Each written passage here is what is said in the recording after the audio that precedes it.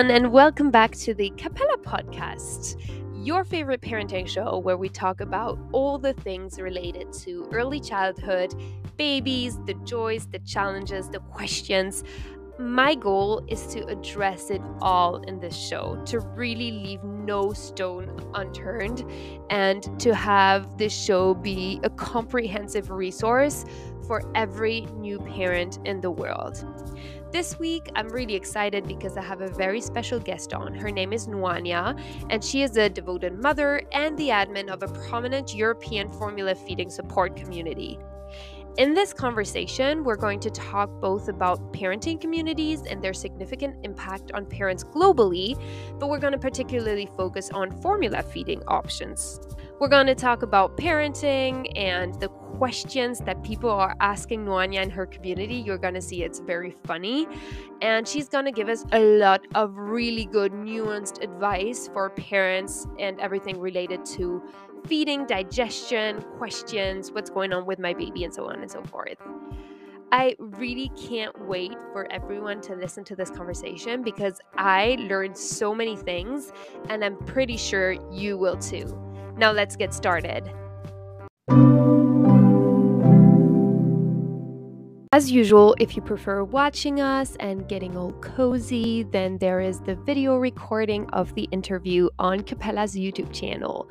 So feel free to go binge that, and thank you so much for being here. Enjoy this one. Hi everyone, welcome back to the Capella Podcast, and today I'm joined by Nwannia Sorzano, and I am really excited about this episode. We're going to talk about parenting communities and how they can help support parents all around the world. So hi Nwannia, how are you doing? And Hi, thank you for being here today. I'm doing well. I'm so happy to be a part of this podcast. I think Awesome. it's something that parents definitely need. Just to get a feel of, especially new parents, to get a feel of, how to do this whole thing.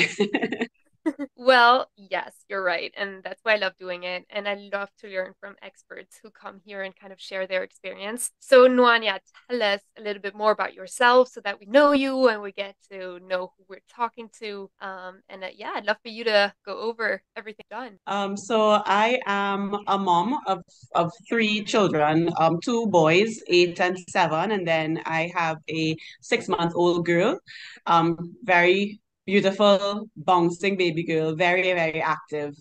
So it has been a wonderful parenting journey. A lot of ups and downs, roller coasters, as any parent would know how it is. And I also am the admin for the largest European formula feeding group, parenting group called Kendall Hip and Holly Formulas Parent Support Community. And in that community, we basically just assist parents. Most of them are from the US, being able to supply the best formula for their particular infant. That's super interesting. So, can you tell us a little bit more about how it came about and how you started to run this community? What's the backstory? So I was part of the community. I think for me, um, development in young children, babies. I think that's one of the most important parts of a human's life.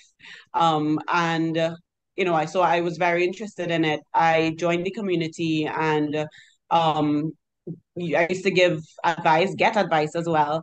And then I was asked to be an administrator on the community. I was so grateful and thankful that people thought that my advice was good enough to that I can be an admin on it. And well, yeah, that's basically how I became the admin. From there, I really enjoy speaking with parents because each parental journey is very different.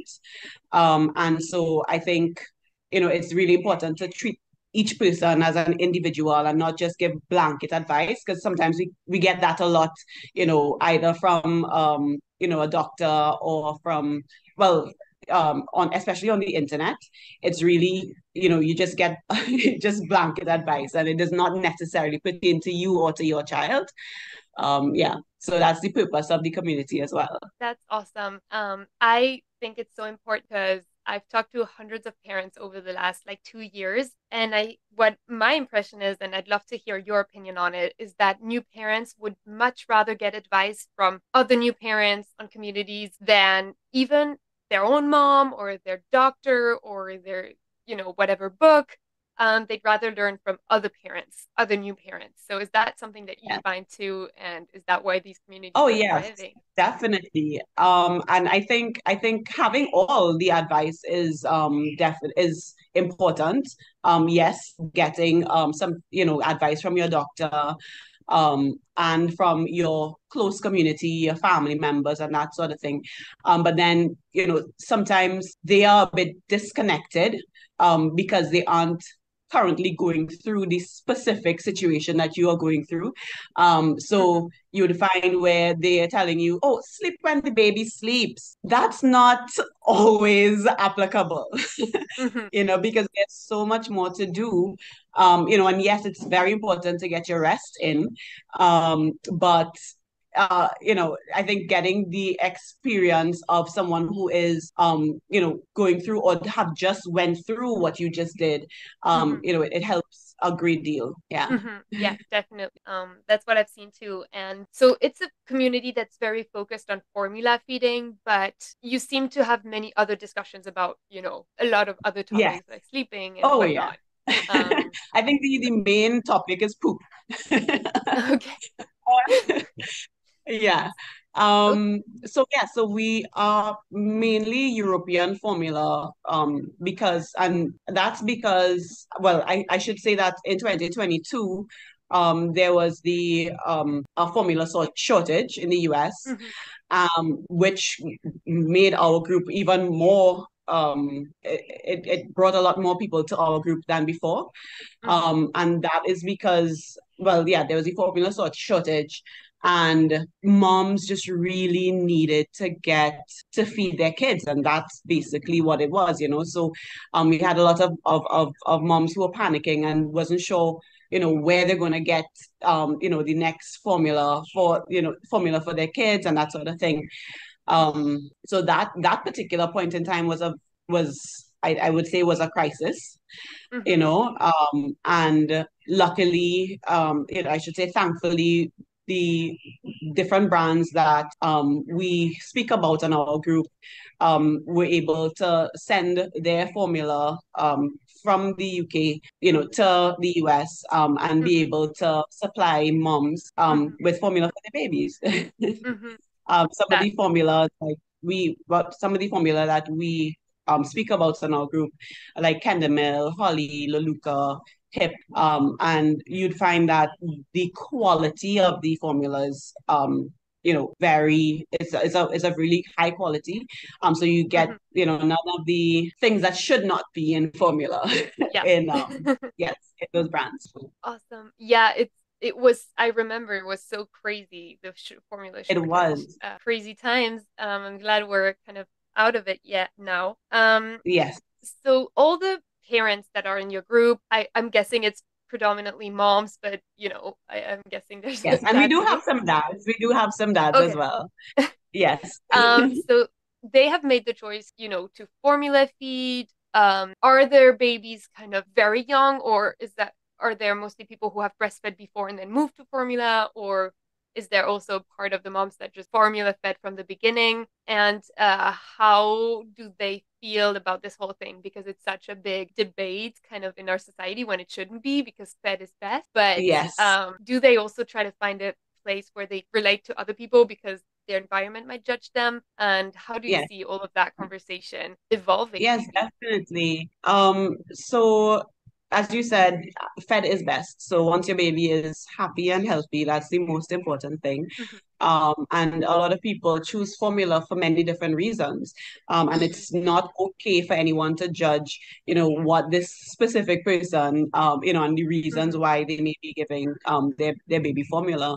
mhm, So, some moms, it may be due to a medical condition. It could be because of their working situation, and just or maybe just even mental health. Like, you've tried, breastfeeding, it's not working out. And so you just really need your baby to be healthy, and that's the most important thing, right? Um, but we have a wide variety of parents who come on the group for their kids. We have some that do combo feed. We do have some that are they strictly breastfeed, but they're thinking about switching to Mm-hmm. formula in the future. And then we also have parents who know from the jump, so they are pregnant, in 26 weeks pregnant, and they're looking and doing their research from now because they know that they want their child to be formula fed, and they're looking for the best formula for them. So your community is basically also a place where people come to kind of get, insights and learn about this whole crazy world of all these different brands and everything.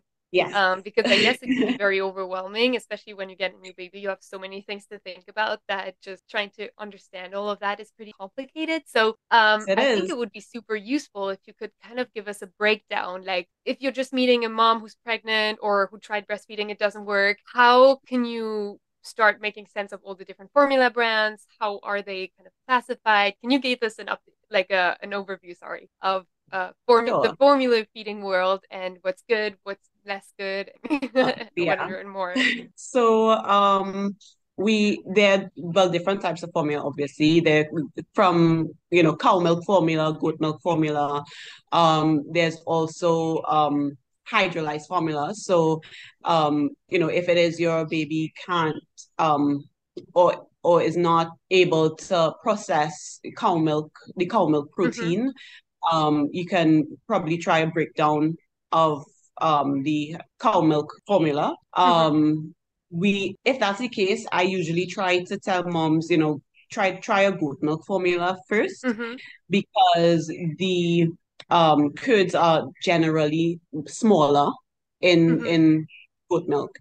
And and it's very natural, so Mm-hmm. we try to keep things as natural as possible, Mm-hmm. right? So I know for sure Kendamil has their goat milk formula.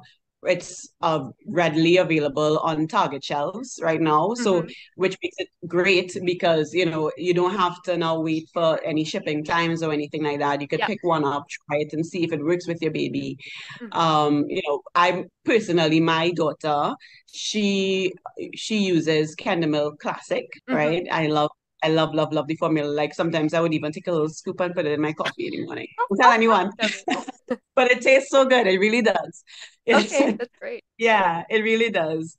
And so formulas like Kendamil, it is a whole milk formula, Mm-hmm. and it contains all of the good fats, right? Mm-hmm. So there are other formulas that they use skim milk, and that's because it's a cheaper option for Mm-hmm. the brand to do, right? But Mm-hmm. Kendamil uses a whole milk formula, Mm-hmm. and so you get all of the good fats in there, right? And then they will, do their added fats and whatnot. It's also palm oil free. Mm-hmm. So the your palm oils is sometimes it can be associated with constipation.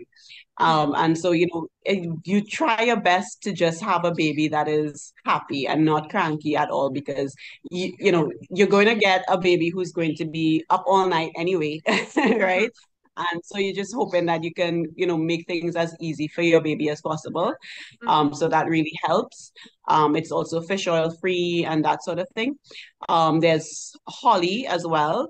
And I think when you're choosing a formula, you're looking for something that is closest to breast milk, right? Mm-hmm. So you're looking Okay. for like a weight to casein ratio that is similar to Mm-hmm. breast milk. I think those things are really, really important when it is you're looking for a formula. Mm-hmm. And also, anything that stays away from, unnecessary starches and that sort of thing. Yeah. Okay. So I wrote down fats, good fats, no palm oil, no starches. Yeah. Okay, I think we get a good picture. That's really interesting. So, what are some, tips or advice pieces you would give to parents who are maybe hesitating because maybe some of them are, considering breastfeeding or formula feeding, and they're maybe coming to your group to ask what you think Yeah. and what's best for them. And so have you ever, maybe you haven't, but have you ever helped parents make that choice for themselves? And what were the key things they took into consideration when making that choice? Yeah. Well, firstly, I would like to say that it is, go at your own pace. Just because don't be pressured by outside influences when it comes to the way that you choose to feed your baby. Always listen to what's happening with your child, Mm-hmm. first before anything else. And if it is you are considering, switching to formula, you may be breastfeeding and you want to switch, or maybe even just combo feed just to be able to supplement, one or two feedings during the day. I would Mm-hmm. say do it very slowly. So do a slow transition, because babies' digestive systems are, it's very sensitive. And so any change in diet, you would find that they would get a lot of spit up, which is expected. So even if Yeah. you do a slow transition, you will get spit up. You may get changes in their bowel movements and whatnot. Mm-hmm. So those things have to be expected. Gas as well, Mm-hmm. when you are doing a change. Then on during the transition period, um, you know, have some patience. Yeah. And I say that because I've seen sometimes where moms, they buy one formula, it doesn't work for two. Well, they in their mind, it's not working for 2 days. Mm-hmm. They switch it up to something else, and then they switch again. And sometimes they go through, 4, 5, 6 different formulas, and that's not really good for the digestive system Yeah. of your child. Wow. So it's really important to give at least 2 weeks. I usually say 3 weeks, but for the very, very least, 2 weeks, unless you are seeing something that is that should not happen, Yeah. where it's like excessive mucus in Mm-hmm. the child's poop. Mm-hmm. We speak a lot about poop, It's right? normal. I think it's the territory. Yeah. So yeah. Yeah, so unless you're seeing blood in stool or a lot of mucus. So now mucus is something that will happen at some point in time, Mm-hmm. right? But what I'm speaking about is excessive mucus, Mm-hmm. right, in the stool. Mm-hmm. Then you would want to, change the formula at that point. But Mm-hmm. if it's just, some spit up, gas, uncomfortable, I will wait, two Yeah. weeks, 3 weeks, and then if it persists, then you will consider switching to another formula. Yeah. And just to be sure, and just to let everyone know that spit up is normal. Mm-hmm. um Babies have their digestive systems have not fully developed, and Mm-hmm. so they are not, it's actually the last system for to develop in babies, Mm-hmm. right? Mm-hmm. Mm-hmm. So Yeah, that makes sense. That makes sense. yeah, Uh, because they haven't, if you think about it, they haven't been yeah. using it at all, Yeah. before yeah, they're just Yeah. in their little womb and they feeling comfortable and they're just being fed and they just don't even know how it happens, right? Exactly. And it's only Exactly. when they are out into the world that's when they Mm-hmm. begin to use that whole system. Mm-hmm. So we have to give them, time, grace, and patience, um, for that to fully develop. So Mm-hmm. yeah. Yeah, and if you think about it, even in adults, the digestive system is something that can easily be, Oh, kind of yes, for sure. troubled for different ways. So it makes sense that it would even be bigger for a baby. So Yes. you talked about excessive mucus, blood in the stool, or what would that be a sign of? Like when should the parent just change formula or go to the doctor? Why would a kid have that? And what other kind of bad things could happen? I guess maybe allergies or things like that with formula, that people need to be really aware of. Yeah. So if you see excessive mucus or blood in the stool, it's a sign that your baby may have an allergy or Mm-hmm. intolerance to Okay. cow milk protein. Mm-hmm. And so I would, definitely go check out your doctor's, Yeah. your child's doctor, um, Yeah. just to see what can be done. If Mm-hmm. you think that, let's say you've made an appointment and it's far, the appointment is far away, Yeah. and but you're seeing that something is definitely wrong, and that mother's instinct, that Yeah. something is wrong. You try to go with like a hydrolyzed um Mm-hmm. uh formula. So that it basically, what that is that it breaks down the proteins. So Mm-hmm. it's much easier for the baby to digest. Mm-hmm. You can also try going to goat milk formula as well. Mm-hmm. But for me, it depends on how serious you think the Yeah. situation is, Yeah. right? So you try to go to a hypoallergenic formula. Mm-hmm. Um, and obviously go to your doctor, find out what's going on, and then allow your doctor to guide you from there. Yeah. One Yeah. thing you said at the beginning of our conversation, which I found was super interesting, is you said that poop was the main kind of thing everyone Yeah. discusses, and it makes total sense because parents I heard are really worried about, in general, are really worried about their baby poop, for lack of a Yes. better word, and so if that's the most discussed topic, then can you kind of give us an insight of what people usually ask? Do they like post pictures and other people kind of give them insights, or Yes. what are the conversations around that topic, and how can Um, we support people who have questions around their baby? so anyone who is joining our group, be prepared for poop pictures. We have a lot. Okay. And it's basically because you get to tell a lot about what's happening within the Hmm. baby by what's happening in their poop. Hmm. And not just as we spoke about, maybe a baby who is intolerant or has an allergy to cow milk Hmm. protein, but also what is discussed a lot is constipation, Hmm. because even as you said with adults, right? Sometimes we have adults that are regular, and Hmm. sometimes they're not. Sometimes you go a couple of days Yeah. without pooping and that kind of thing, and so parents get really concerned, because they expect that their baby should be on a clock, and Hmm. that's not necessarily the case, right? Hmm. So you would find where, especially with newborns, Hmm. they would probably go about 10 times for the day.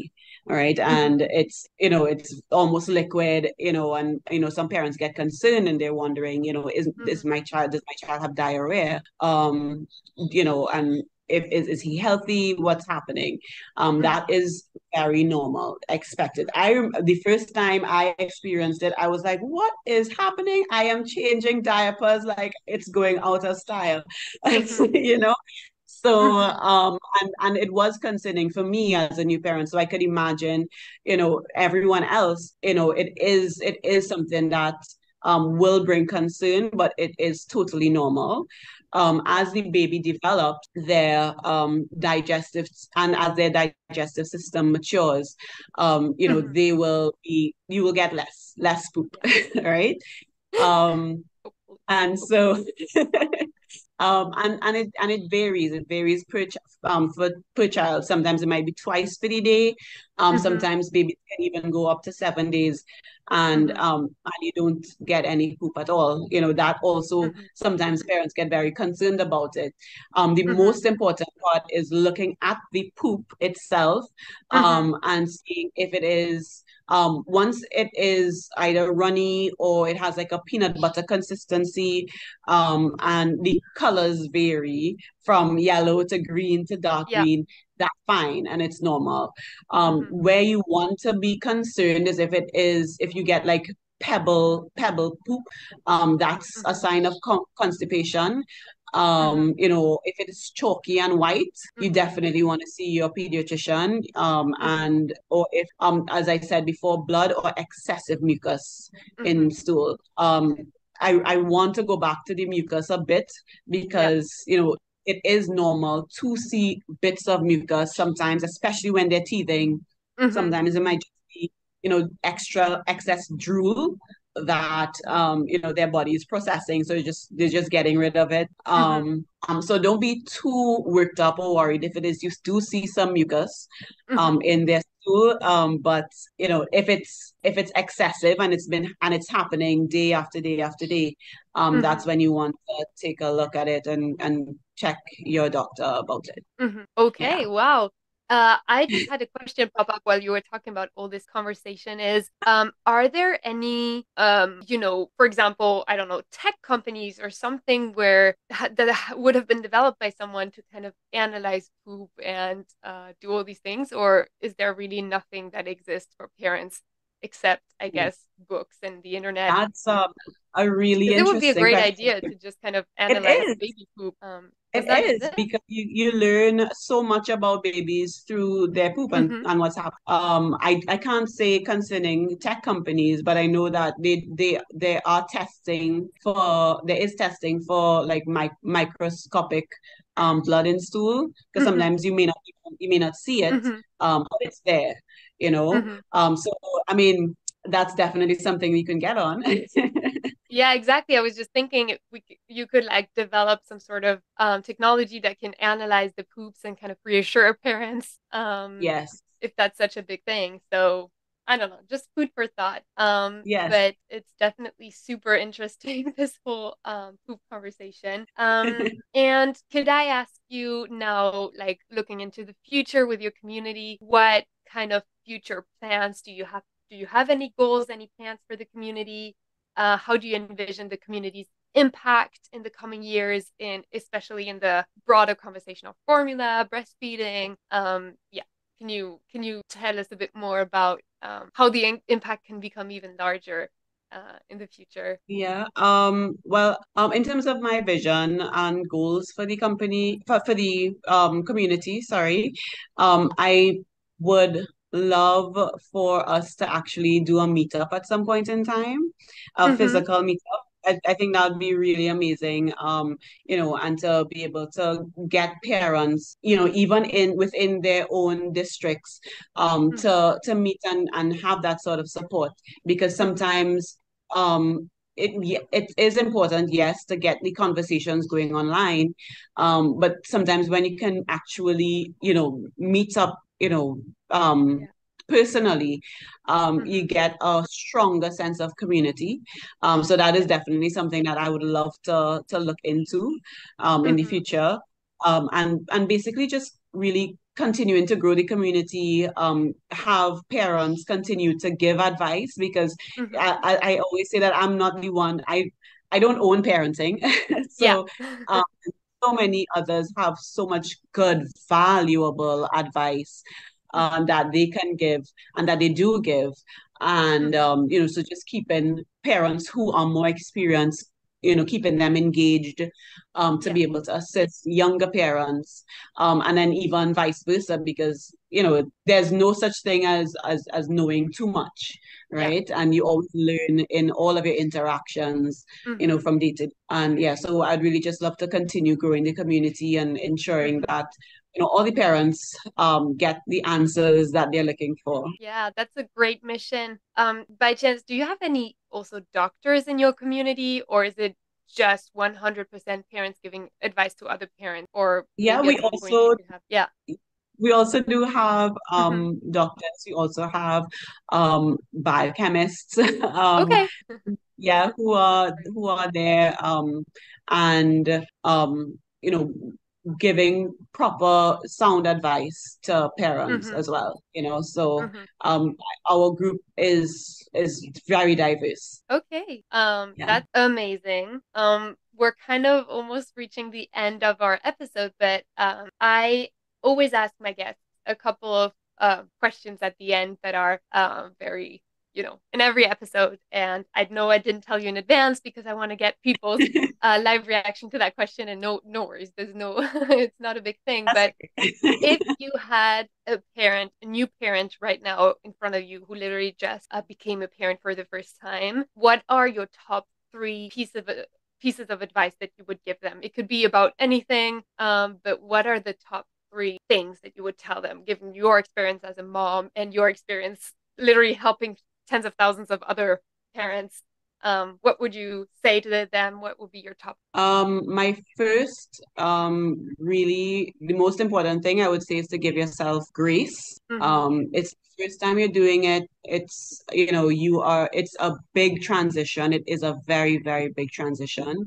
So give yourself time to adapt. That's one. Two, reach out to a community. Try to get as much Mm-hmm. support as you can. Because it's a village raises a child. It's not just one person, Mm-hmm. and it's so important to have a community around you, Mm-hmm. physical or on the internet. Mm-hmm. It's so important. Yeah. And three, just get as much rest as you can because you need Yes. it. Yes, you definitely need it. Yeah, That's great advice. I really relate to that because I have heard so many times that isolation is really the worst or the biggest challenge in being a new parent. And as you yes, rightly said, there it takes a village, but now for a lot of families, the village is not around because the parents live like at the other end of the world, and they don't have that support system around them, which makes them feel yeah. even more isolated. So join communities, join Nwannia's community for sure. If you're a new parent or even a more experienced parent. And yeah, where can people find you? Give us like details of, I guess you already said your name, but yeah, give us the details of how they can find So you, how they can you can find us on Facebook. So it's find you. Kendamil Hip and Holly Formulas Parent Support Community. I know it's a mouthful. But I'll link yes, it. yes. So you can check her link. And feel free to ask any questions at all. No question is a stupid question. Mhm. Because we're all learning and we're all growing together. I love this. Well, Nwannia, thank you so much for being on the Capella podcast talking about not breastfeeding, formula feeding.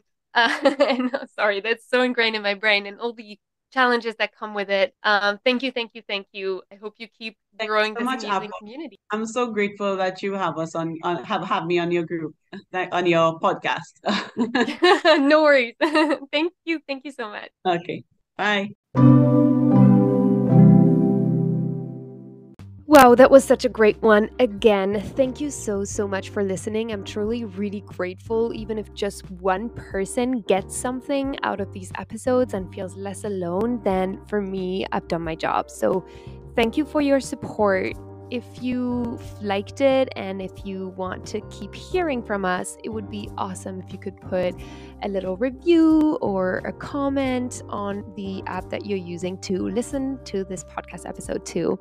And we will see you very soon with the next episode all about parenting while traveling. So that's going to be extremely exciting as well. And I really hope I'll see you guys there. Thank you for being here today and have an amazing rest of your day wherever you are.